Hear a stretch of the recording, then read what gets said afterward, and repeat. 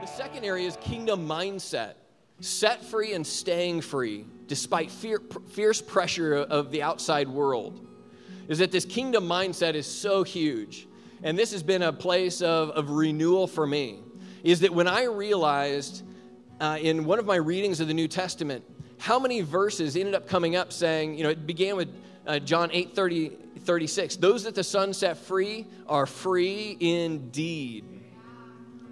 And I had to be confronted with that verse. It doesn't say those that the Son set free are free for a little while.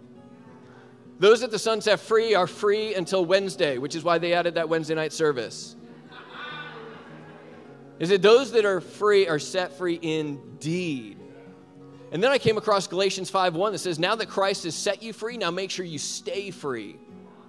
And I came across Colossians 1:23. It says, continue to believe this truth. Stand firmly in it. Do not drift away from the assurance you first received. The verse of, fight the good fight of faith. There were so many verses that now that you've been set free, now make sure you stay free. And it begins with your mindset. The attitude, taking on and putting on the attitude of Christ. And that's where it's so important, because there was a quote that really hit me from Dr. Jordan Peterson, a psychologist out of Canada. And he was being confronted because he was doing these Bible lectures, but people would always ask him, well, do you believe in God? Are you a Christian? They really wanted him to answer that and give him a clear answer. And he said this, he said when he was confronted by these Christians asking him, do you believe in God?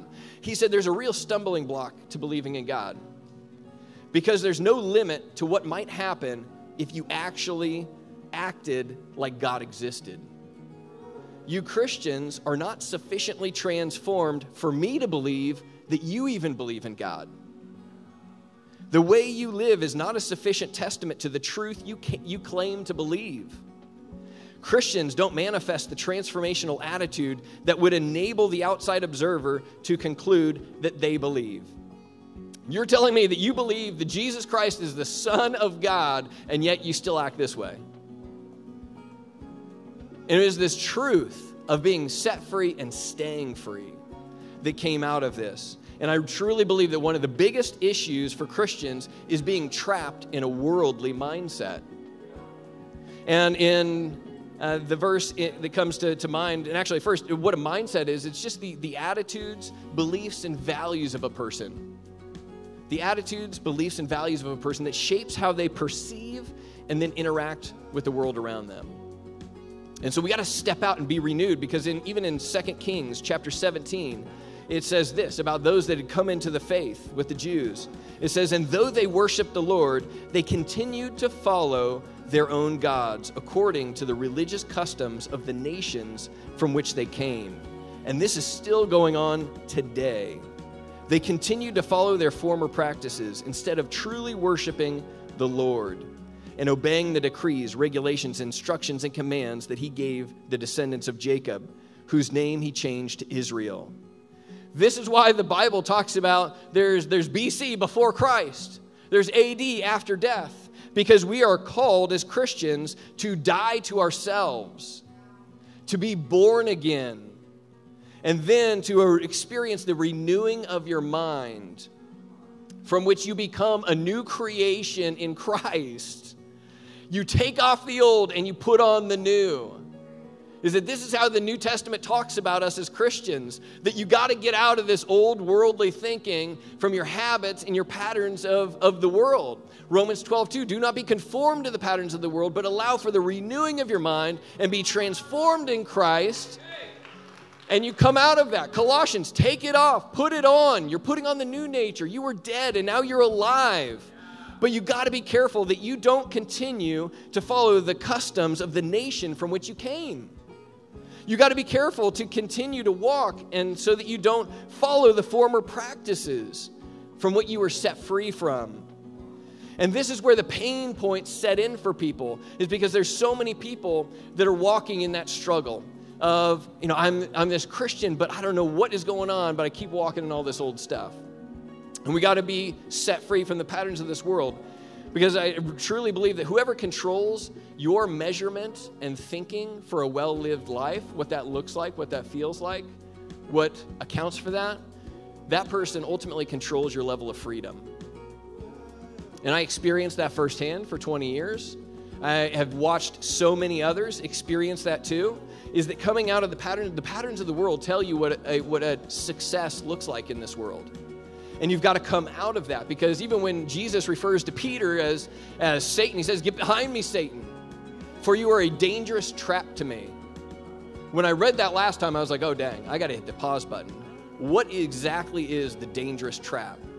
He says, "Get behind me, Satan, for you're a dangerous trap to me, because you merely see things from a human point of view, not from God's." That's Satan's dangerous trap. I watched a TEDx talk where a magician was talking about what magicians do and their role, and he said this, which always just created this lasting memory. He said, the magician's job is to make you confuse what's important with what's extraneous. The magician makes you focus on the wrong things and filter out what's truly important. And that's where the sleight of hand happens. And that's exactly what Satan does to us, is he gets us to focus on the extraneous and forget the important. And we see this because in the Western world, it tells you what a well-lived life looks like. It means that you got to have a bachelor's degree. And oh wait, not anymore, because the new bachelor's is the master's. You need a master's degree. And you don't just need a master's degree, but you also need a fulfilling job that brings you meaning and significance, because that's where you're going to leave your lasting mark, is in your career. And oh yeah, you don't just need a career, but you should also probably have some sort of unique entrepreneurial side hustle. And not only that, but you should also get married and find a nice spouse that's going to support you in all those endeavors. And you should also have some kids along the way with that as well. And then as you're doing that, you need to now start saving for them to get into college as well. So that means we got to get them the best teachers, the best coaches, the best personal trainers, and get out on these traveling teams and all these different engagements to keep us busy, so that they can now have a shot at the American dream of getting into college. And they can now run through this whole thing and repeat the patterns of the world. Meanwhile, we never actually stop and truly live for God, because we're pursuing these patterns of the world all out with everything that we got. And while we're saving for our kids' college fund, we're paying off our own.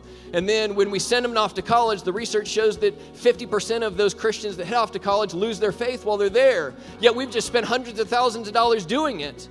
And now their minds get further ingrained in the patterns of the world if we're not careful. And so this is why this is so, so important, because while we were so caught up in all that busyness, we forgot to read the word, or we would have realized that God says, do not be conformed to these patterns, but allow for the renewing of the mind. He says in 1 John chapter 2, do not love this world nor the things it offers you. For when you love the world, you do not have the love of the Father in you.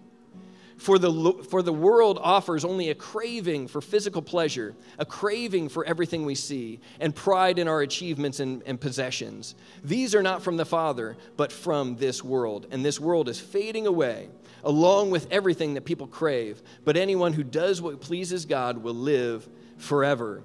John 10:10 says that Christ came to give life and life abundantly. So why are you looking to the patterns of the world to bring you life and life abundantly? In Matthew 6:33 says, seek first the kingdom of God and his righteousness, and all these other essential things will be added to you. But instead we pursue the patterns of the world, and maybe we seek 40th the kingdom of God and his righteousness. And so this kingdom mindset is it's based on these 7 biblical principles, and it works through this mindset model that goes through it to help people unpack how your mindset affects your perception, your thoughts, your emotional reactions, your behaviors, but how your mindset is affected from small groups like your family of origin, to teams and coaches, to organizations and schools and companies that you work for, and the media and the spirit of the age, and how much we have to actually guard our minds so that we can actually stay free and walk in that truth, so that we can live that way. And I'll just give you 3 real quick that have totally flipped my world upside down, because for 20 years I did the exact opposite. The very first principle is that it's not about your kingdom, it's about God's kingdom. Number 2 is that it's not about your will being done, it's about God's will being done. Is that our Father who art in heaven, hallowed be thy name, thy kingdom come, your will be done. And then John 17:3, this is the way to eternal life, to know him. That the third is that it's not about this life, it's about eternal life. Yet for 20 years, all my prayers were about God building my kingdom through doing my will, and it was about all the comforts of this life. Those 3 things alone will flip people upside down in what they experience. And I heard something that haunted me, which was I saw a meme that said, if all your prayers were answered, Would it change the world or just yours? And I was confronted with the reality that the world would not be changed by the prayers that I was praying. My world would be changed, and that was the extent of it.